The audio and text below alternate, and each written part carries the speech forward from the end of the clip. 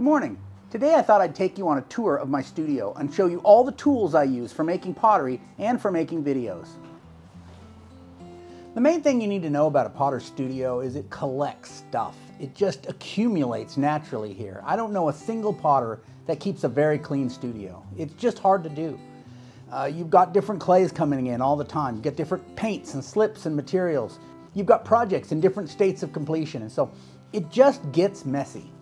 And because this studio isn't just a pottery studio, but also a filming studio, a place where I make these videos, then it becomes a constant struggle to try to keep it tidy enough to look good in the videos while still allowing, these different projects and different clays and stuff a place to live. And I don't have a lot of shelf space here, for stuff to accumulate. What ends up happening is it ends up consuming all the usable space quickly. For example, I have a couch on the other side of the studio. Oftentimes there's no place to sit here because the couch will have boxes or other things piled on it. I have a sink and a kitchen counter over here. Oftentimes that counter is completely covered in things and there's no place to put anything, because when I'm trying to clean off my workbench here for some filming, where's it going to go? It goes there, or it goes on the couch, or whatever available space isn't in camera view. Right now I've got it pretty clean, so it's a good time to do this. First of all, I had accumulated so much stuff on these shelves that about half of the material that used to be here is gone. I had to get rid of things, I had to put things in storage, because I think one of the things I need to remember was to keep this relatively uncluttered so that it looks good in my videos. So I took all the shelves down and I painted the wall black so that the pots will pop on that black background. And then I added another set of shelves down here low because there was a lot of blank space there. And then I've left this space here in the middle. And what I hope to do here is get a big logo, my Andy Ward's Ancient Pottery logo, printed out and put back here. So that'll look nice, hopefully, in that space. I just didn't want it to be shelves all the way across. I want it to be kind of broken up. So as for the shelving, most of this, as you can see, is pottery that I've made, but not all of it. Some of it is tools. I've got stacks of pookies down here. And I've got my tools down here, my pottery tools, different hand tools that I use, and my basket, which is my kit. So when I'm going out to do a pottery demonstration somewhere or to teach a workshop, I can just grab this basket, it has everything I need in it, and go. Up here, this is an arrow that a student of mine made for me and gave me in exchange for a workshop that I let her take. And I've got hanging from that arrow, I've got a few little things that I've collected. This is a turtle shell that I found when I was out filming a video last year.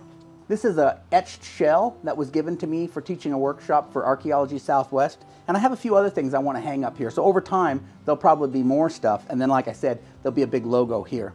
And here's something. This is the gourd rattle that Chad Zuber gave me when I went out to his hut recently. And I'd like to hang this up in here as well. Now down on this side, this is where I have all my pigments and paints.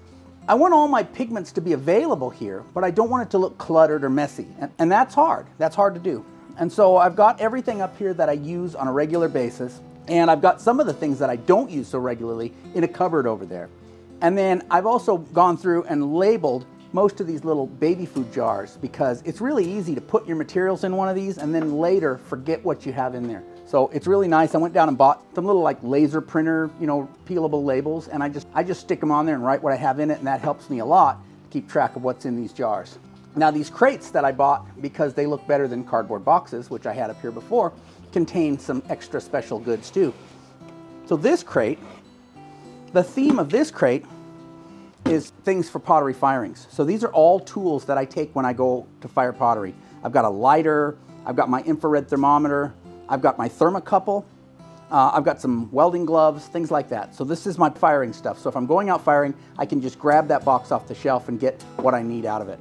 And this crate here, this is full of pottery sherds. I've shown on this channel before my collection of ancient pottery sherds that I collected when I was younger, and talked about kind of the ethics of collecting artifacts from out in the desert.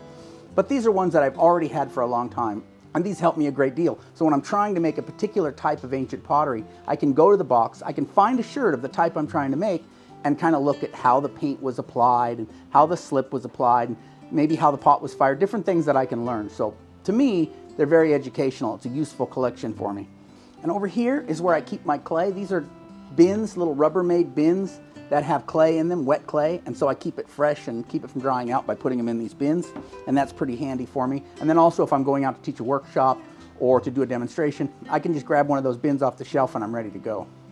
Over here, these are my collection of pottery tools. These are commercial paintbrushes, well, mostly commercial paintbrushes. I have some that are not. I have one that is a brush made out of human hair that was given to me by Amada Ortiz potter. I have a couple of yucca brushes in here, but mostly they're store-bought brushes. And I use these sometimes, and I also bring them to workshops and let the students, grab the brush they need out of there.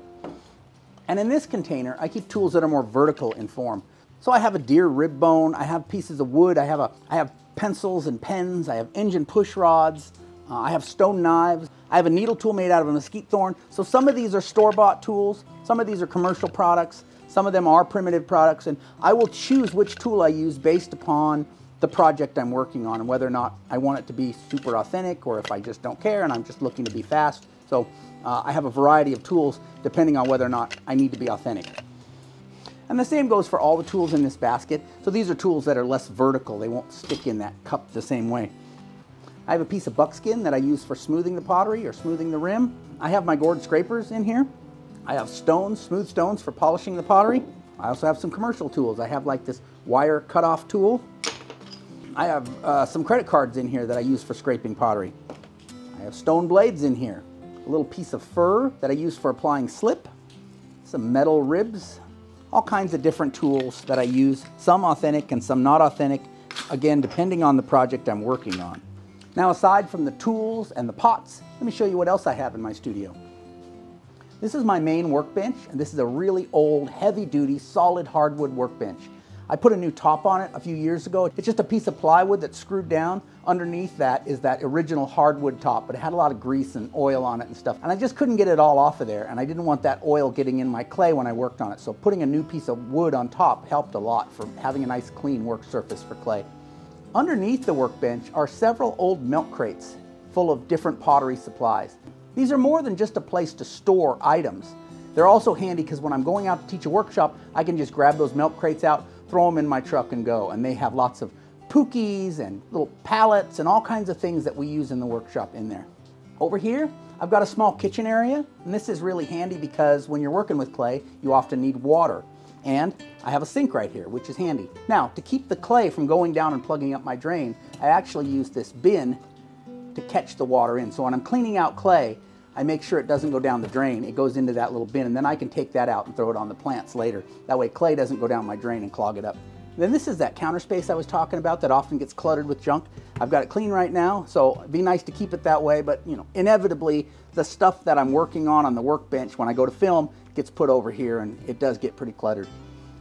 And in this cupboard over here, this is some of the clutter that was on my shelves before I cleaned that up. And in here I've got a lot of little containers that I can use to mix up slips and paints. This is really important. So I want to have these nearby, but not out where everybody can see it when I'm making a video. So this cupboard is a great place for that because it's nearby, it's easy to get to, but at the same time it's not in sight of everybody watching my videos all the time.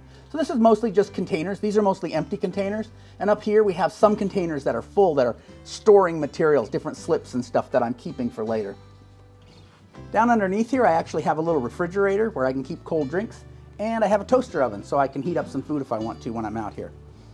So now I'm on the other side of the workshop. You can see this is the door into my garage and my toolbox, which is always a mess. And this is that couch I was talking about, which is a great place to sit down if it's not full of junk. And so tonight somebody's actually coming over to watch my Zoom class from here in the studio. And so I have to have this couch all cleaned off so they have some place to sit.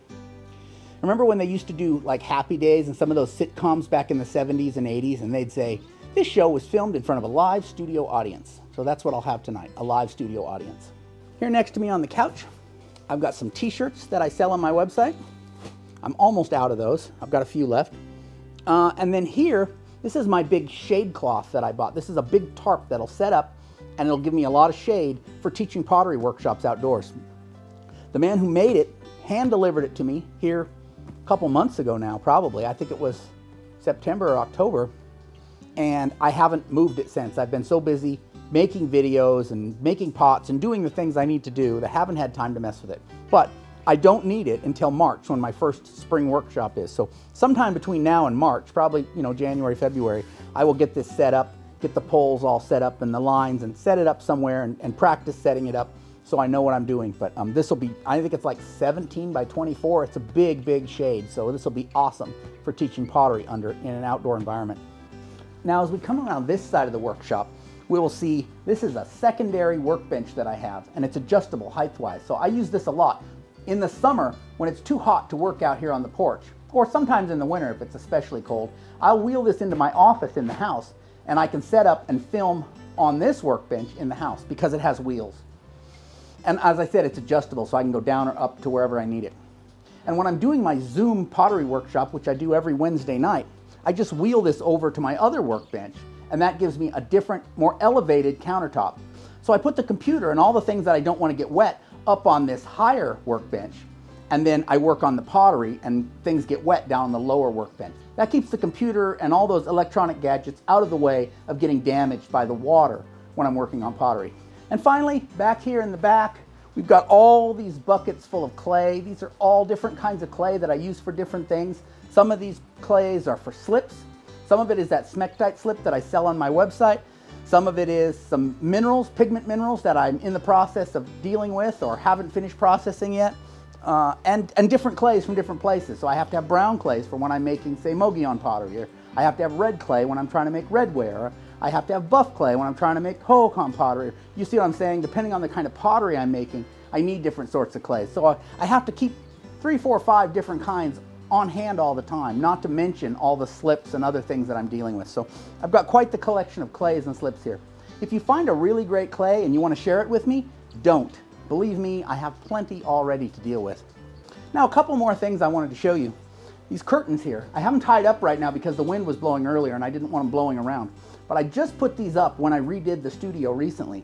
And when I'm filming, I'll pull these curtains across here and shut this off. That keeps the outside light from the backyard from shining in on my set. So I can control the lighting better. I get better lighting on my set if I have these curtains up and keep the outside light from shining in. And then these lights that I'm using, these are literally like the cheapest lights you can buy from Amazon. So they're not really fancy, but they work really good for what I'm doing, lighting up my set. So I have this one here that's closer to the workbench. That's the primary one.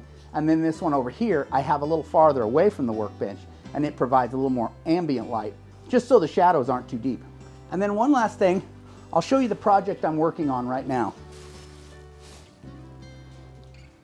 This is a Pueblo-style canteen that I'm working on, and it's just about done. It's all made and slipped, and tonight I'm going to polish it and paint it in our Ancient Potters Club Wednesday night Zoom class. If you'd like to learn more about some of the tools I use, check out this video right here, which is going to show you how I make some of those tools.